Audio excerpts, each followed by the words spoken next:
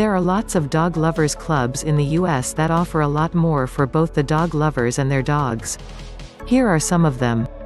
The American Kennel Club has a dog lovers sections called For the Love of the Purebred Dog.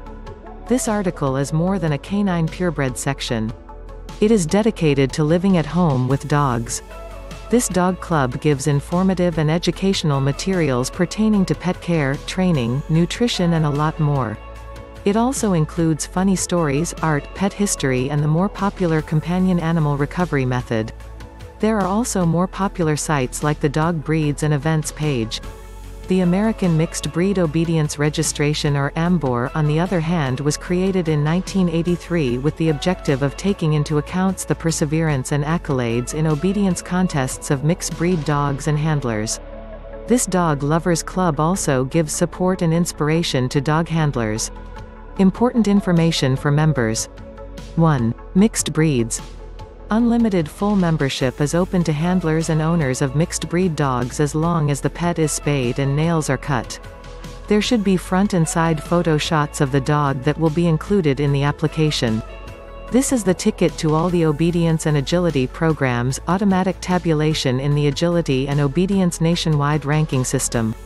This also includes a given eligibility for the annual awards. This achievement will be given honor in AMBOR highlights, AMBOR's newsletter, and on the website.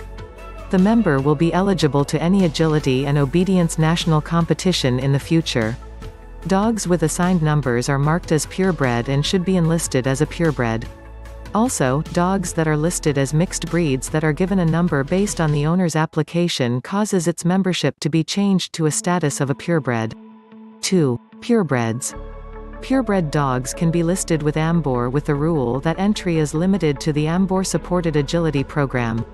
All dogs that are purebred, listed with AMBOR and exhibits AMBOR-supported programs on agility will have competition points monitored and there will be an automatic issuance of certificates. Dogs that are purebred and listed with AMBOR are not qualified to be a part of the agility and obedience scoring systems. They will also not be included in the website on highlights and not qualified for any mixed breeds national competition in the future.